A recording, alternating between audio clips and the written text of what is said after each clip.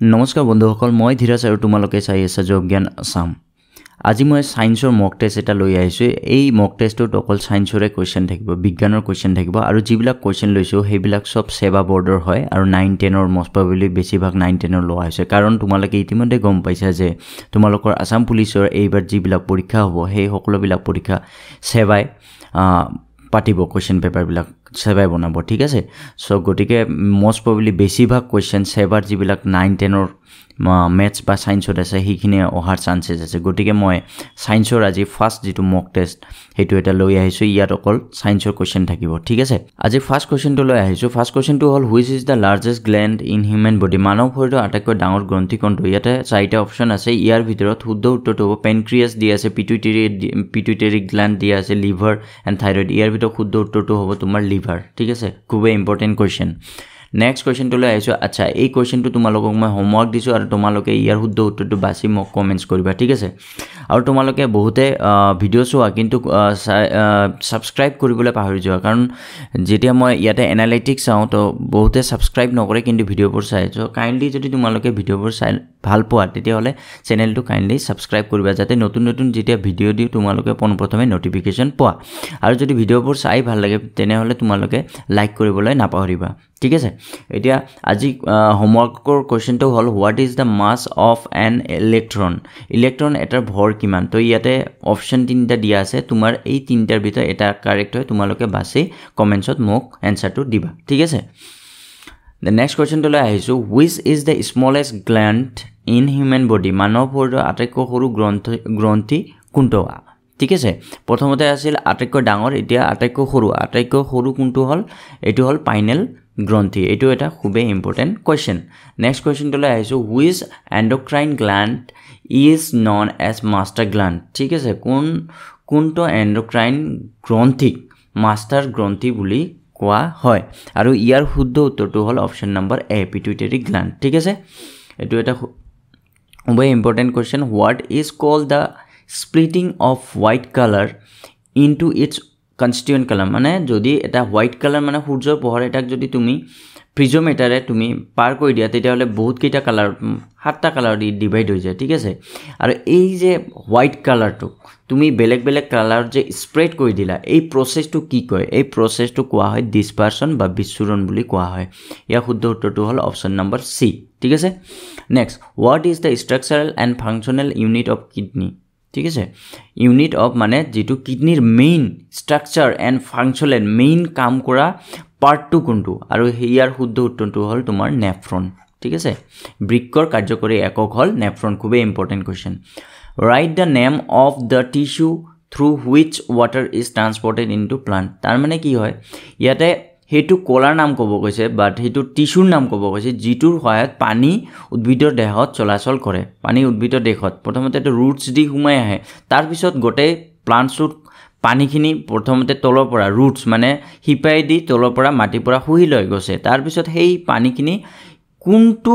কলা বা কোনটো টিস্যুৰ সহায়ত গোটেই বা গছৰ পাতলৈ যায়? কাৰণ তোমালোকে জানা যে গছৰ পাতত খাদ্য তৈয়াৰ হয়, ঠিক আছে। আৰু গছৰ পাতত কেনেকৈ খাদ্য তৈয়াৰ কৰে গছে? পত্ৰসৰিত বা ক্ল'ৰফিলৰ সহায়ত, ঠিক আছে। তো এতিয়া মনত ৰাখিবা যে পানী চলাচল কোনটো টিস্যুৰ মাজেৰে কৰে, আৰু ইয়াৰ শুদ্ধ উত্তৰটো হ'ল জাইলেম, ঠিক আছে। এইটো মনত ৰাখিবা, ইয়াৰ শুদ্ধ উত্তৰটো হ'ল জাইলেম, ঠিক আছে। নেক্সট কুৱেশ্যনটো হ'ল, প্ৰথমতে চোৱা এটা ট্ৰী আছে ন, এটা ট্ৰী আছে, ঠিক আছে। এইটো এটা ট্ৰী আছে। প্ৰথমতে এই ৰুটছ মানে ইয়াৰ শিপাই দি পানীখিনি উঠি যাব। তাৰপিছত ইয়াতে কিহৰ সহায়ত? ইয়াতে পাত আছে, ছাপ'জ এইবিলাক পাত আছে ন, এই পাতলৈ কিহত যাব পানীখিনি যে যাব, এইটো কোৱা হয় জাইলেম। দুটা ৰাস্তা থাকে ন, তাৰে যিটোৰ সহায়ত পানীখিনি যায় তাকে জাইলেম বোলে। তাৰপিছত ইয়াতে পাত, ঠিক আছে, ফুড মানে আহাৰ তৈয়াৰ হয়। আহাৰ তৈয়াৰ হোৱাৰ পিছতো এইখিনি বিতৰণ কৰিব লাগিব, নহ'লে গছটো কেনেকৈ বাচি থাকিব ডাল ঠালবিলাকত চাৰিওফালে? তো তাৰ পৰা আৰু এটা তেনেকুৱা ৰাস্তা আছে বা আৰু এটা টিস্যু আছে, সেইটো কি কোৱা হয়? ফ্লয়েম, ঠিক আছে। ফ্লয়েমে কি কৰে? তোমাৰ গোটেই যিবিলাক খোৱা বা বস্তু ফুডখিনি ৰেডি হয় সেইবিলাক গোটেই গছটোৰ গোটেই অংগ যিমানবিলাক ডাল বা ঠাল চাৰিওফালে লৈ যায়, ঠিক আছে। গতিকে ইয়াৰ শুদ্ধ উত্তৰটো হ'ব বি। নেক্সট কুৱেশ্যনটো লৈ আহিছোঁ what process is use to prevent iron from ৰাষ্টিং এতিয়া চোৱা আইৰণৰ ৰড এডাল যদি তুমি বাহিৰত থৈ দিয়া তেতিয়াহ'লে কি হয় তাতে মামৰে ধৰে কিয় কাৰণ লোহা বা আইৰণ হ'ল Fe আৰু ইয়ে বাহিৰত যেতিয়া তুমি থবা তাতে বাহিৰত কি থাকে অক্সিজেন থাকে তো আইৰণে অক্সিজেনৰ লগত ৰিয়েকশ্যন কৰি কি ক্ৰিয়েট কৰে আইৰণ অক্সাইড ক্ৰিয়েট কৰে ঠিক আছে আইৰণ অক্সাইড আৰু এই আইৰণ অক্সাইডটোৱে হ'ল তোমাৰ মামৰ গতিকে এটা কাম কৰিব লাগিব যাতে এই অক্সিজেন এটমস্ফিয়াৰ বা বায়ুমণ্ডলত থকা অক্সিজেনৰ লগত যাতে এই ৰডৰ সংস্পৰ্শ হ'ব নোৱাৰে তাৰ কাৰণে আমি তাৰ ওপৰত ৰং কৰিব লাগে ঠিক আছে এটা কিহৰ ৰং কৰা হয় জেনাৰেলি জিংকৰ ৰং কৰা হয় জিংকৰ প্ৰলেপ দিয়া হয় আৰু জিংকৰ যি প্ৰলেপ দিয়া হয় এই প্ৰলেপ দিয়া প্ৰচেছটো কি কয় গেলভেনাইজেশ্যন গতিকে এই প্ৰচেছটো ৰাইট হ'ব গেলভেনাইজেশ্যন যদি কয় গেলভেনাইজেশ্যন কি হয় গেলভেনাইজেশ্যন is a process of giving zinc layer জিংকৰ এটা লেয়াৰ কালাৰ কৰা প্ৰচেছটোকে গেলভেনাইজেশ্যন বুলি কোৱা হয় the next question to আহিছো at what temperature the numerical value of the Celsius and Fahrenheit equals ইয়াৰ কাৰণে এটা ফৰ্মুলা মনত ৰাখিবা তোমালোকে এটা ফৰ্মুলা মনত ৰাখিবা C equals to 5/9 আৰু ইফালে তোমাৰ F minus 32 এইটো হয় মানে কেতিয়াবা তুমি যদি সেলসিয়াস যদি তোমাক সেলসিয়াসত দিয়া থাকে তুমি এটো ফাৰেনহাইটত কনভাৰ্ট কৰিব পাৰা আৰু কেতিয়াবা ফাৰেনহাইটত দিয়া থাকিলে তুমি এটো সেলসিয়াসত কনভাৰ্ট কৰিব পাৰা এটো খুবে এক ইম্পৰ্টেন্ট rule বা ফৰ্মুলা এতিয়া তোমাক কি কৈছে কিমান উষ্ণতা সেলসিয়াস আৰু ফাৰেনহাইটৰ সাংখ্যিক মান সমান হ'ব মানে দুটা ভ্যালু সমান হ'ব গতিকে C equals to কি দিয়া আছে তোমাৰ F দিয়া আছে গতিকে তুমি আইদাৰ C টু ৰিপ্লেস কৰা নহলে F টু ৰিপ্লেস কৰা তো সাপোজ মই যদি এতিয়া C টু সাপোজ মই C টু সেম ৰাখিলো ঠিক আছে 5/9 আৰু F টু মই কি লিখিলো C 32 এটা কাম কৰা এই 9 টু ইফালে আনিলে কি হ'ব 9C আৰু তাতে মাল্টিপ্লাই কৰা 5 * C 5C আৰু 5 2 * 10 1 5 3 * 15 1 160 ঠিক আছে এতিয়া তুমি যদি 9C - ইফালে 5C কৰিলে কি হ'ব 4C হ'ব আৰু তাতে কিমান থাকিব 160 হয় না এতিয়া যদি তুমি এটো 4 টু ইফালে লোৱা কি হ'ব - C ৰ ভ্যালু কি হ'ব -160 / 4 তো তুমি যদি এটো ক্যান্সেল কৰা -40 आंसर পাবা आंसर কিমান পাবা -40 তো এটো শুদ্ধ উত্তৰ হ'ব option number D two correct ঠিক আছে Which type of mirror is used by dentist? Already মই কৈছো যে কাৰৰ rear view মানে পিছফালে চোৱা যেটো লুকিং গ্লাস হয় না rear view mirror বুলি কোৱা হয় rear view mirror কাৰৰ যিবিলাক হেবিলাকত কি ইউজ কৰা হয় কনভেক্স mirror ইউজ কৰা হয় মনত ৰাখিবা কনভেক্স mirror কিয় ইউজ কৰা হয় কাৰণ পিছফালে বহুত ডাঙৰ বস্তু আহিলো কনভেক্স mirrorত সৰুকে মানে স্মল হয় ইমেজটো সৰুকে দেখুৱায় আৰু বহুত ডাঙৰ এটা এৰিয়া লয় কিন্তু আমাক কি হয় ডক্টৰ বিলাকে সৰু আমাৰ দাঁত বিলাক তো সৰু থাকে ন তো ডক্টৰ বিলাকক এনেকুৱা মিৰৰ লাগিব যেটো ডাঙৰকে দেখা পায় তাৰ মানে ইয়াৰ ওলটাটো কনভেক্স গাড়ীত ইউজ কৰে গতিকে তাৰ ওলটা কি হ'ব কনকেভ মিৰৰ ঠিক আছে কনকেভ মিৰৰ এটো ইউজ কৰে অপচন নম্বৰ এ টু কাৰেক্ট হ'ব নেক্সট কোৱেশ্চন লৈ আহিছো where image is formed in human eye মানুহৰ চকুত কোন অংশত প্ৰতিচ্ছবি গঠন হয় ইমেজ কত ফৰ্ম হয় মানুহৰ চকুৰ বহুত পাৰ্টস থাকে না ৰেটিনা কৰ্না পিপল সব এইকেইটা কত প্ৰতিচ্ছবি বা ইমেজ ফৰ্ম হয় এটো অপচন নম্বৰ এ টু কাৰেক্ট হ'ব অক্ষিপট ঠিক আছে 11 number অক্ষিপট then what type of image is formed on the retina of human eye মানুহৰ চকুৰ ৰেটিনা কেনে ধৰণৰ প্ৰতিচ্ছবি গঠন হয় ঠিক আছে ৰিয়েল এণ্ড ইনভাৰ্টেড নে ভাৰ্চুৱেল এণ্ড ইৰেক্ট মানে বাস্তৱ আৰু ওলটা নে অখদ আৰু থিয় অখদ আৰু ওলটা ইয়াৰ ভিতৰত কোনটো শুদ্ধ উত্তৰ হয় তোমাক বাছি উলিয়াব লাগে আৰু ইয়াৰ ভিতৰত শুদ্ধ উত্তৰ অপচন নম্বৰ এ টু হয় মনত ৰাখিবা যেহেতু এটা কথা মনত ৰাখিবা মানুহৰ চকু কনভেক্স লেন্সৰ দৰে কাম কৰে ঠিক আছে কনভেক্স লেন্সৰ দৰে কাম কৰে মিৰৰ নহয় কনভেক্স লেন্সৰ দৰে কাম কৰে আৰু গতিকে তাতে real and inverted image form হয় বাস্তৱ আৰু ওলটা দেন নেক্সট কোৱেশ্চন লৈ আহিছো what is the defect of vision in which a person can see the distant object clearly but cannot see the nearby object clearly মানে কি কৈছে যদি এজন ব্যক্তিয়ে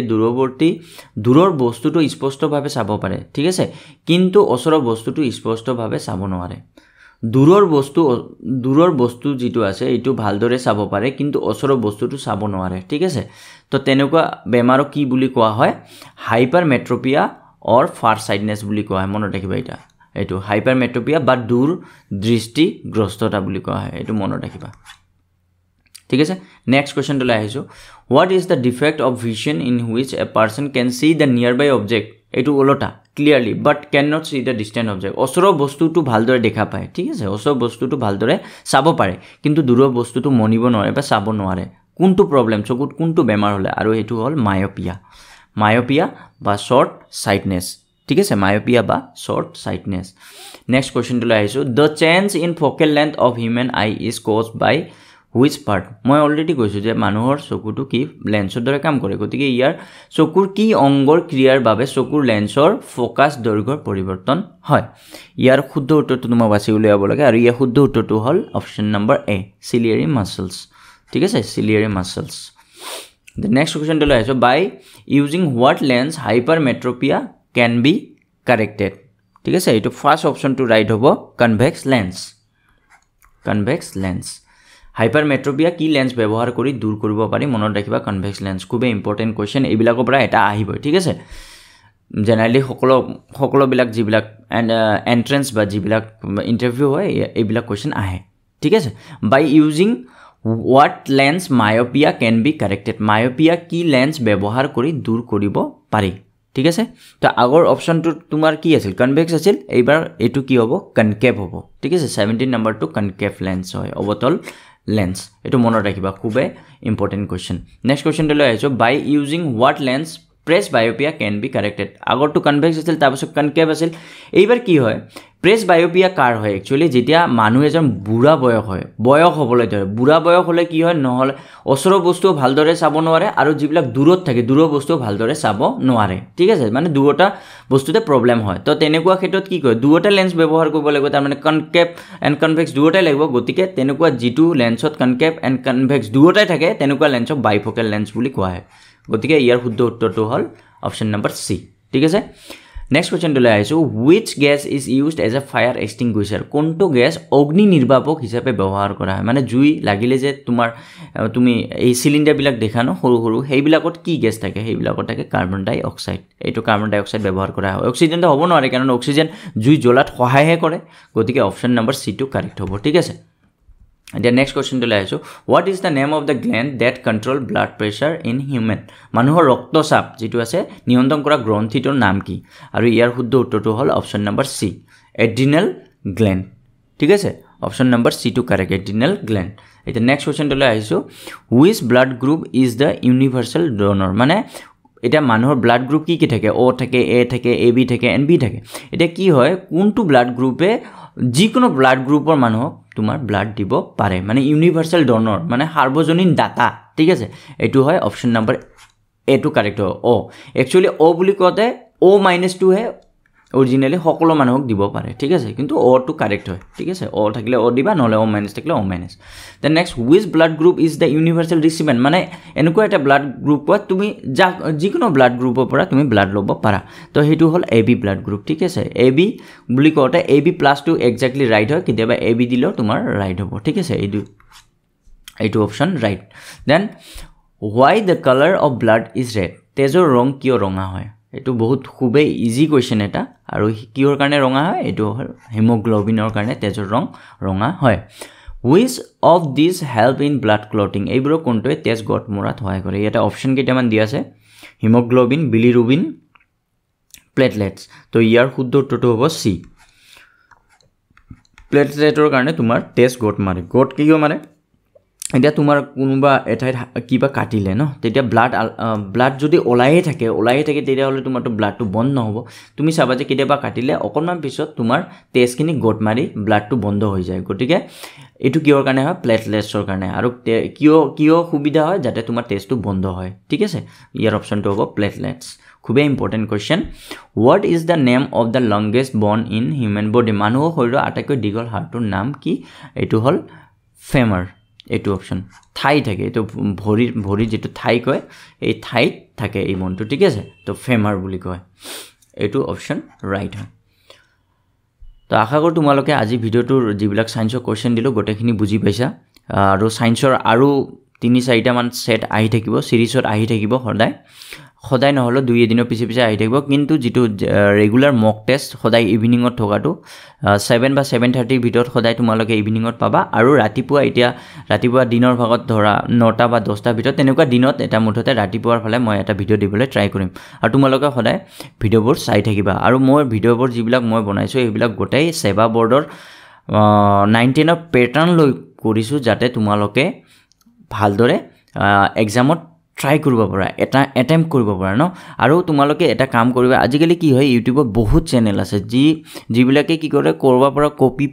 পেষ্ট কৰি হেনে ভিডিঅ'বিলাক দি থাকে তো সেইবিলাক চোৱাতকে তুমি ভালদৰে নিজে ষ্টাডি কৰাটো ভাল কাৰণ সেইবিলাক তুমি চাই থাকিলে কি হ'ব যিকোনো বস্তু কপি পেষ্ট এটা লগত আৰু এটা লিংক নথকা বস্তুবিলাক ইহঁতে দি থাকে তো সেইবিলাকৰ পৰা পঢ়িলে তোমাৰ উল্টা ভাল হোৱাৰ পৰা উল্টা বেয়াহে হ'ব কাৰণ তুমি কনফিউজ হৈ যাবা গতিকে তোমালোকে যেতিয়া পঢ়িবা ভালদৰে সিস্টেমেটিক পঢ়িব লাগিব বুজিছা সিস্টেমেটিক মানে এটা টপিক লবা সাপোজ ৰিজনিংৰ এটা ব্লাড ৰিলেশনশিপ ললা তো গোটে ব্লাড ৰিলেশনশিপটো তুমি ফিনিশ কৰি লবা এনেকুৱা নহয় যে এটা ব্লাড ৰিলেশনশিপ পঢ়ি আছো এটা কিবা পঢ়ি আছো তেনেকে নহয় কিন্তু যেতিয়া মই মক টেষ্ট দিও তাতে মিক্সাৰ থাকে তাতে মিক্সাৰ কিয় থাকে এক্সামত তো তুমি মিক্সাৰ দিব লাগিব ন গতিকে তুমি যেতিয়া ভালদৰে পঢ়িবা এটা টপিক ভালদৰে ফিনিশ কৰিবা আৰু মক টেষ্ট বিলাক যিবিলাক মোৰ মিক্সাৰ কোৱেশ্চন থাকে সেইবিলাক এটেম্প কৰি থাকিবা ঠিক আছে আৰু ভিডিঅ'টো চোৱাৰ বাবে তোমালোকে অশেষ ধন্যবাদ